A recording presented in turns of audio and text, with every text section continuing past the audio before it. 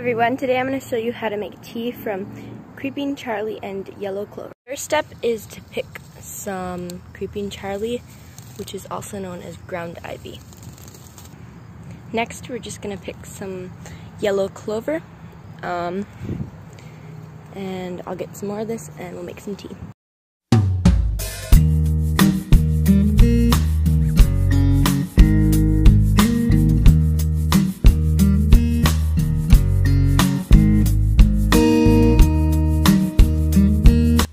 Throw it into a pot. I'll probably add that much to start with and see how it turns out. Yeah, so I forgot it was on the stove, so I may have waited a little long, but now it's off. Now I'm going to give some to Rose and see how she likes it.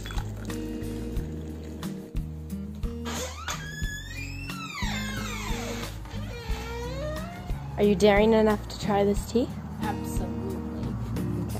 Put an ice cube in it. I put an ice cube in it so it's like cooled down some. Okay. Alright.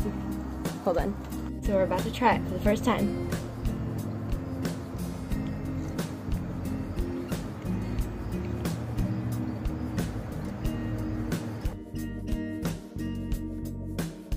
It's not too bad. It's like creamy green tea. It kind of tastes like mint tea with grass in it. I know, it tastes like hay. Yes, it tastes and smells like hay. It smells like hay. Wow. That makes it taste a lot better. So, what do you rate it?